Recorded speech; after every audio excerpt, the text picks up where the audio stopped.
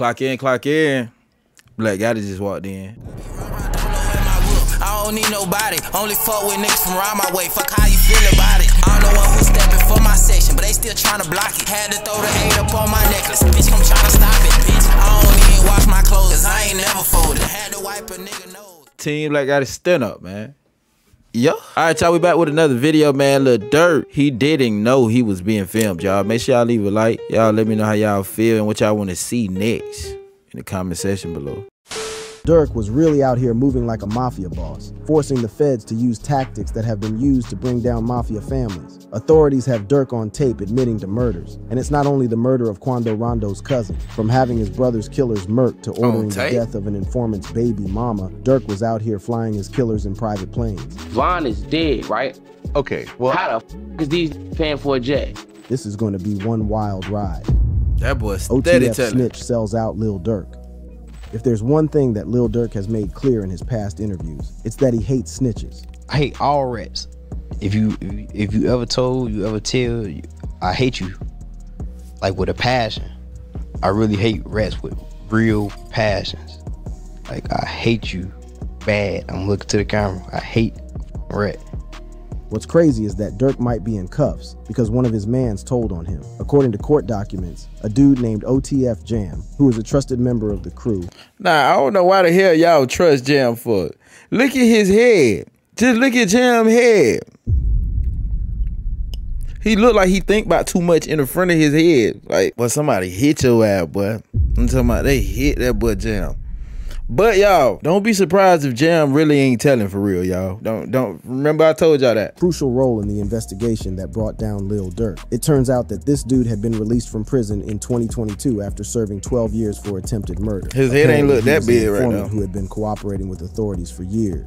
The craziest part about all this is that he wore a wire while around Lil Durk and other OTF gang members, which provided intel to the feds. They still talking about this wire. Saw coming, not even Durkio. According to the indictment, Jam's recordings and the information he provided were key in linking Durk to the now infamous murder for hire plot that almost took out Quando Rondo. If you understand OTF Jam's relationship with Durk, then his involvement in ratting out the OTF boss will shock you, and his secret recordings, which have formed the backbone of the case against Durk, will start to look like the worst case of backstabbing in hip-hop history. Jam, a longtime member of OTF, was considered a brother by Lil Durk. During Jam's 12-year incarceration for attempted murder, Durk stood by him, providing financial support and ensuring that Jam's needs were met. This included covering legal fees, purchasing a house and car, and gifting him more than $50,000 in cash. Say he gave you 50, bro. You know what I'm saying? Fact. Just for you to tell. Crazy work, ain't it? That boy paid you to tell. No, I ain't gotta get into all that, but bro made sure he made a way for me to be straight, like. But if this wasn't enough, Durk also took care of OTF Jam, even while he was in jail. So what would make someone turn on their homie without any remorse? Like, Durk come through with his that's sure. I don't give a nobody say, like, I know I'm a real witness. Like, a lot of niggas can't say he ain't seen tricks. Like, in my life, my whole time in jail, I was straight.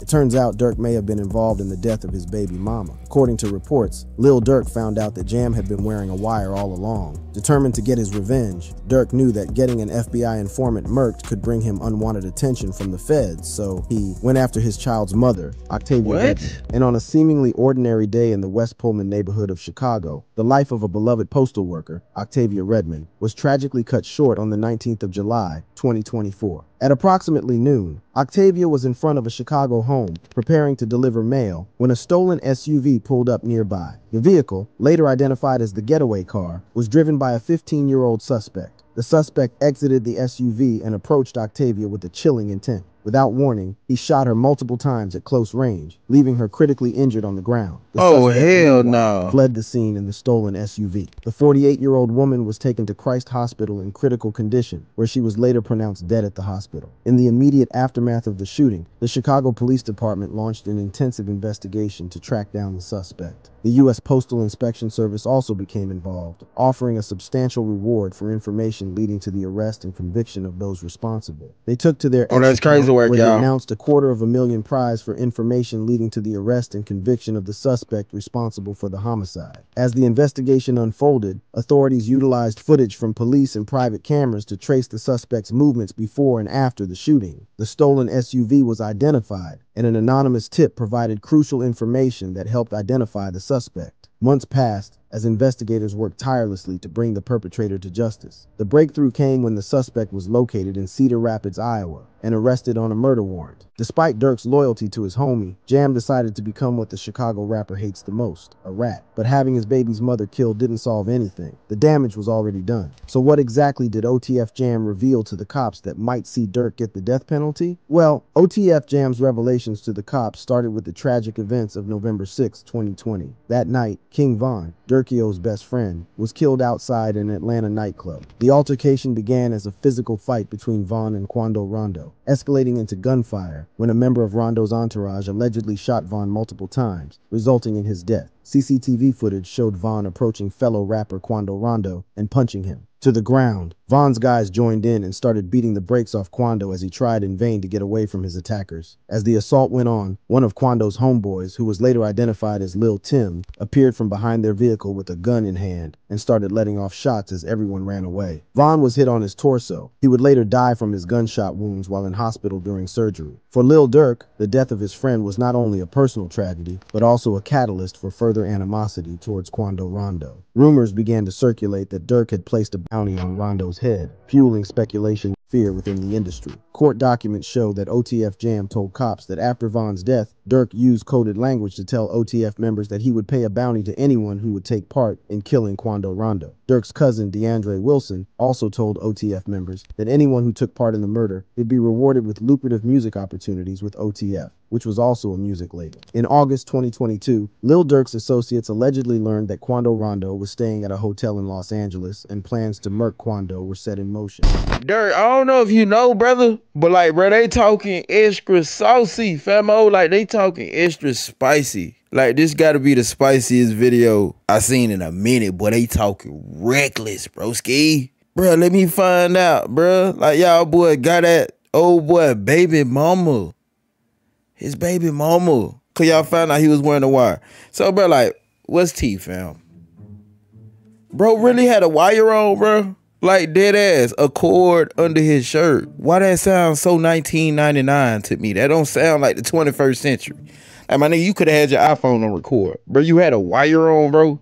It ain't sitting well with me, fam. I don't get it. Associates, DeAndre Wilson, Keith Jones, David Lindsay, and Asa Houston, traveled from Chicago to San Diego and then driven to Los Angeles, allegedly using funds provided by Durk himself. The group was determined to carry out their mission with precision and stealth, avoiding any direct links to Durk by following his alleged instructions to avoid booking flights under names associated with him. The feds revealed that they obtained information from Durk's iCloud, where he warned them not to book anything in his name. However, despite the warning, they still went ahead. Bro, you know how I feel about that warning? That's just what any homeboy would say when I know my partner's dumb. When I know my partner's stupid, it don't necessarily mean I'm telling my partners to go do some stupid shit, but it's just like, I know you stupid, fam. I grew up around you. You just been dumb as hell your whole life. And I know there's a possibility you may do some dumb shit. So just in case you do some dumb shit, do not put my name nowhere near connected to anything you finna do, famo.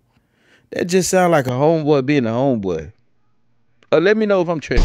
Using a credit card linked to Lil Durk and OTF. Upon their arrival, and they the still OTF did it members anyways. met with Kion Crazy Grant, word. a top associate who had flown to Los Angeles on a private jet. Grant played a crucial role in facilitating the operation, securing hotel accommodations for the group, purchasing ski masks, and obtaining 2 luxury sedans to be used in the ambush. According to court records, Grant also provided Jones, Lindsay, and an unidentified third member with firearms, including one that had been converted into a machine gun, further escalating the potential for violence. As the day unfolded, the group allegedly began tracking Quando Rondo and his associate Robinson as they traveled around Los Angeles in a Cadillac Escalade. Their journey took them to various locations, including a marijuana dispensary and a clothing store in West Hollywood. The tension was palpable as the suspects followed their targets, waiting for the opportune What does moment to palpable strike. mean? The I don't know climax what that of the means. day's event events occurred at a gas station across from the Beverly Center, a bustling area in the heart of Los Angeles. Here, Asa Houston allegedly parked his car strategically behind the station, setting the stage for the ambush. As Quando, Rondo, and Robinson stopped at the gas station, Jones, Lindsay, and the third unidentified man reportedly exited their vehicle, armed and ready to execute their plan. The suspects opened fire, unleashing a hail of bullets in an attempt to kill Rondo. Tragically, Lul Pab, Quando's cousin, who was standing outside the Escalade, was struck and killed in the gunfight. Famo, I think you posted the wrong person. I don't think that's him.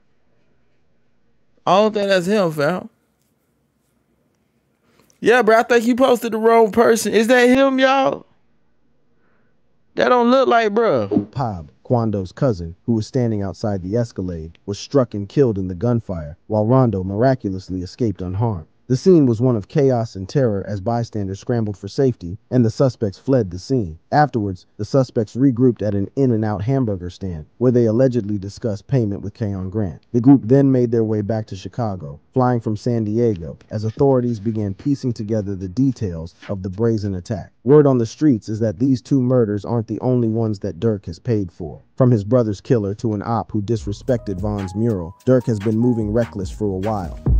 Murders Lil Durk has paid for. The earliest murder-for-hire plot that Durk has been caught up in involves the murder of his brother. The story starts with the death of Lil Durk's brother, D Thang, on June 7th, 2021. On a Sunday morning outside a strip club in South Suburban Harvey, shots were fired and D Thang was shot in the head. He was pronounced dead at the scene. Word on the street was that a dude named Stefan Mack was responsible for D Thang's death, so Lil Durk put a bounty on his head. And on January 7th, 2022, Mack was gunned down at the Youth Peace Center of Roseland, located at 420 West 111th Street in Chicago. Soon, two men, Anthony Montgomery Wilson and Preston Powell, were indicted with murder for hire. The events leading up to Mack's murder were meticulously planned. Montgomery Wilson and Powell, along with other unidentified accomplices, allegedly conspired to execute Mack in exchange for money. The plot involved the use of a cell phone and a 2014 Chrysler 300, which were deemed facilities of interstate commerce by prosecutors. As Mack exited the Youth Peace Center, gunmen emerged from a vehicle and opened fire, leaving him fatally wounded. A security guard was also injured in the attack but survived. The indictment, initially kept under seal, was made public, revealing the gravity of the accusations against the two men. Montgomery Wilson and Powell were charged with conspiracy to use an interstate facility in the commission of a murder for hire. Additionally, Montgomery Wilson faced an individual murder for hire count and a gun charge. As the legal proceedings unfolded, Montgomery Wilson found himself in custody, facing the full weight of the charges against him. During his arraignment, Montgomery Wilson pleaded not guilty, setting the stage for a potentially lengthy and contentious trial. His defense team is expected to challenge the evidence presented by the prosecution, which includes photos from the U.S. Attorney's Office allegedly showing him pursuing the victim with a firearm. Meanwhile, Preston Powell remains a fugitive, with law enforcement agencies actively seeking his arrest. The most high-profile murder that Durk is alleged to have paid for is that of FBG Duck. When Duck's killers were arrested back in 2021, word got out that Von had put a $100K bounty on his head. Turns out there was a rat in O-Block working with the feds, who revealed that the one who paid for the hit rewarded the killers with custom-made O-Block chains. A video surfaced on YouTube of King Von giving O-Block members custom-made chains. But according to sources in Chicago, it was actually Durk who put the hit on Duck and paid the killers. I don't think Von paid them guys. I'm sorry to tell the world. To know who actually paid the O-Block gang members to kill bro, I gotta go see that video. FBG Butter revealed that you have to look at the suspects. Hey, Butter be doing something. Turns out Muwop and C Murder weren't arrested in O-Block. Everybody arrest video coming out from when they got arrested for this Duck case. Yeah. They ain't show Muwop shit. Or C Murder's happy. Have y'all saw Muwop and C Murder go to jail on camera yet? Because everybody else involved in that case, arrest footage is on camera.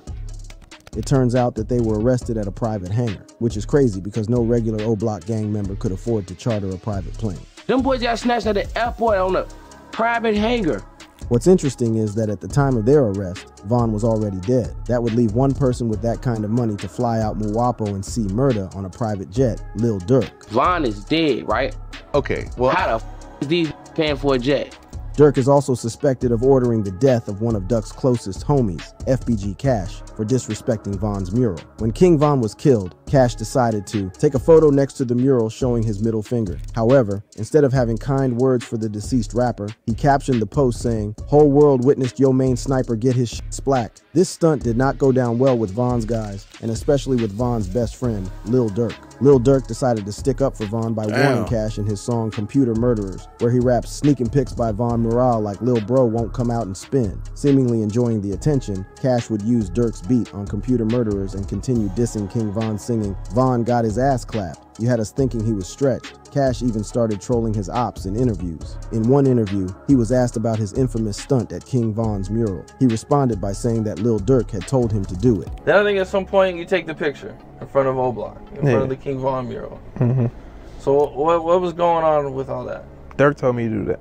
Durk told you to do that? Yeah. Okay. It was only a matter of time before his ops would catch up with him, and a warning from Durk on social media gave a clue as to what would happen next. Lil Durk had taken to Instagram to warn him, "Don't diss Thang if you be lingering and chasing who's won't end well. That's marched," the Instagram story read. And according to some of his friends, he was set up by a female. And dad, like 5 o'clock that morning, you was loose as hell, trying to ride around with in a rack. Come on, bro, ain't no doing that, cuz. You know better, like, these set you up. On the 9th of June 2022, Cash was picked up by a female friend and headed for a nightclub. After the club, the rapper took her to a friend's house to sleep with her. At around 5 in the morning, Cash drove the car home with the girl in the back seat. According to her, she was tired and wanted to sleep. A few minutes later, Cash stopped at the stop sign on the 1600 block of West 81st when a car cut them off. 3 men jumped out and opened fire. Cash exited the vehicle as he shot back. However, he was soon overpowered. Cash was later taken to Christ Hospital in Oak Lawn, where he succumbed to his injuries. According to reports, a few weeks before the tragic incident that claimed his life, FBG Cash was involved in a shooting in which even he suspected that the female he was with had set him up. Luckily, only his arm was grazed by a bullet, and he lived to tell the tale. When I went to look, I was like, damn.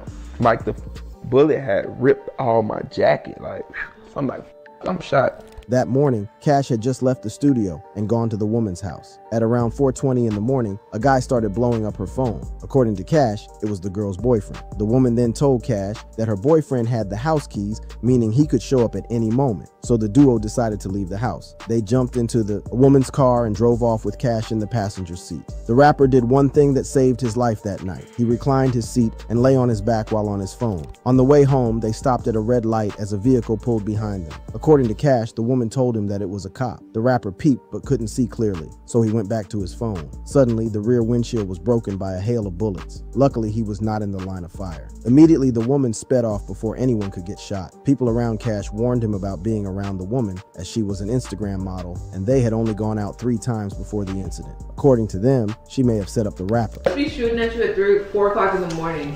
And who would know where I was at? Exactly. Like, fuck, I wasn't, like, you know her car. You can't see in my car, and then fucking, it's not like I was sitting straight up in her car, and then like, if she did set me up, like, she did it with the wrong people, because they didn't kill Cho. While Durk has clearly been implicated in several murder-for-hire plots, there are multiple rappers who've been caught up in He said they done that killed her too. Including one of Durk's industry Crazy best word. friends, King Von, rappers who paid for murder.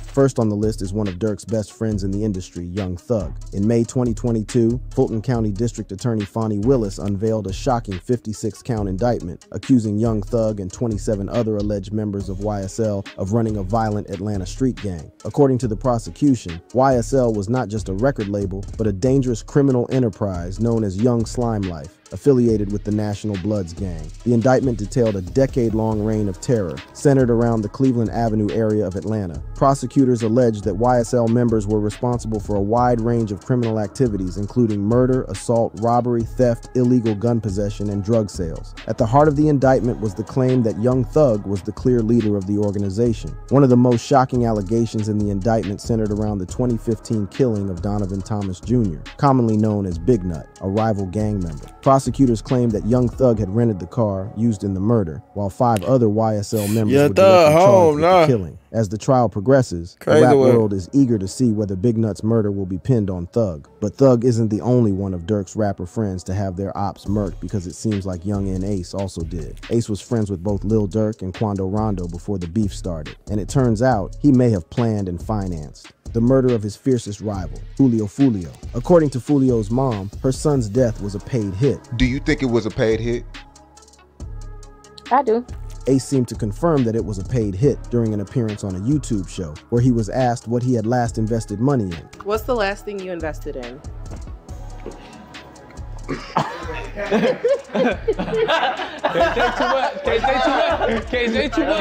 And while Lil Durk rewarded his gang members with money and lucrative music deals for carrying out hits, this next rapper was also accused of rewarding his associates with expensive dinners. This is none other than New York drill rapper Chef G's gang, which had extended catching a body for some food is crazy work, and even across state lines to New Jersey, was accused of ordering, orchestrating, and executing acts of chaos that left the community in its wake trembling. Brooklyn's district attorney, Eric Gonzalez, revealed that the rapper had used his financial gains to help facilitate further gang activity, encouraging members to partake in violent crimes. One such act of violence, a mass shooting in Brooklyn, stood out for its sheer audacity and brutality. The suspects had reportedly pulled up in a vehicle and unleashed a hail of bullets on members of a rival gang. The chaos that ensued saw one person killed and 5 others injured as bystanders fled the scene in terror. The aftermath of the shooting saw Chef G allegedly rewarding the shooters with a lavish steak dinner at a Manhattan restaurant. The last rapper once had beef with Durk and Von and almost had one of their friends, Chief Keef, murdered. The tension them boys between the two catching bodies for steak. With both artists crazy jabs and threats through social media dogs for real. As the rivalry intensified, Tekashi 6ix9ine's association with Quando, a fellow rapper and member of his inner circle, became increasingly significant. Quando,